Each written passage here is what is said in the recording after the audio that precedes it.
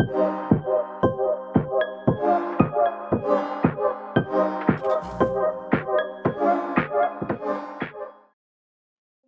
guys, in this lesson we are going to learn how to use navigation shortcuts and index and autofill functions in MS Excel.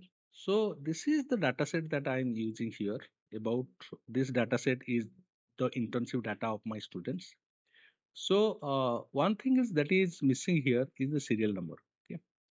So serial number we can give or we can give the index. We can create the index here that is called 1.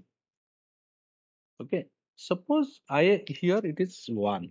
You can see this is one when I put my cursors outside the cell. So there is a kind of red cross symbol is coming. When it is I am moving the cursor here, this is change it is happening. It's a plus icon it is coming. So if I click here, what will happen? So the same thing is repeated. Okay. The same thing is repeated, which I am not looking for here. So I have to show or I have to tell Excel a pattern so that it can create the index. So suppose I will write it like 2, 3. These are unique number. Okay. 4. So suppose I will do like this. Once again, I click here. So you see, look at the change. It is happening. So automatically what it is doing, it is creating the serial number or it is making the index. Okay. Suppose I want to make it, I want to give it a different, like two difference, like 3, 5. Accordingly, it will also understand the patterns 1, 3, 5. Okay. Then I can also do the same thing.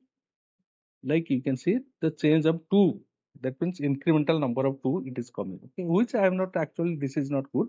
So let us go by the earlier one. 2, 3. Okay. So we can use in this way that we can create index for this.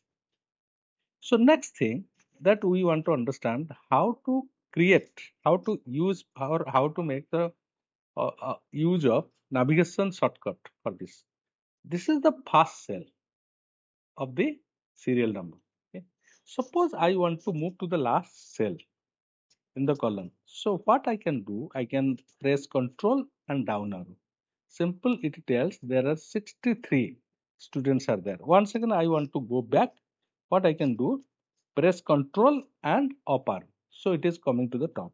Similarly, we can also use the right arrow button, like press Ctrl and right arrow. It is coming here. You can see. And if I want to come to the like first cell of the row, then I can also come use this like left arrow. Okay.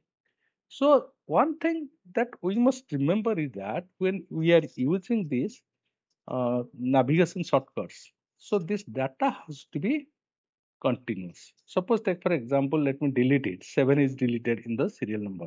Okay. That means that this cell is empty. If I move, I want to move to the last cell. So since the cell is empty, it will make a stop here. Okay. Control plus down arrow. So since it is empty, 7 is empty, it didn't go. It didn't move. So then I can go to the next, like again, then I can get it. Okay. This is how we can make use of the navigation shortcut. Let us write here. Okay. Excel also understands, suppose in the reverse order that you want to put like 5, 4, 3, and you want to, this is a like reducing decremental. You can see this is going minus 1, it is coming. So this is also possible.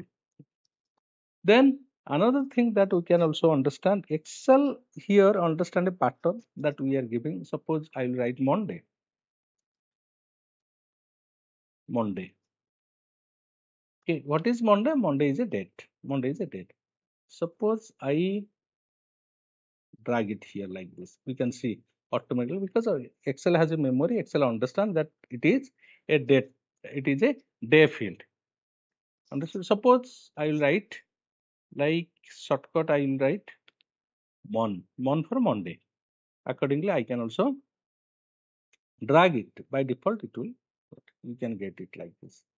Then similarly, you can write also like month. Take for example January. Okay, so it will also, if you drag it like this, it will give you all the month in the sequence that we are looking for. Similarly, we can also make use of the shortcut like January. So we can also, it will give us all the shortcut. Okay.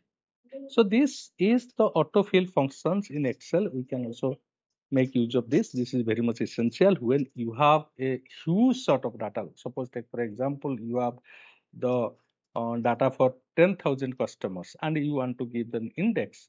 So in that case, you can do it like this. You can develop a pattern and drag it. So it will do your job very easily.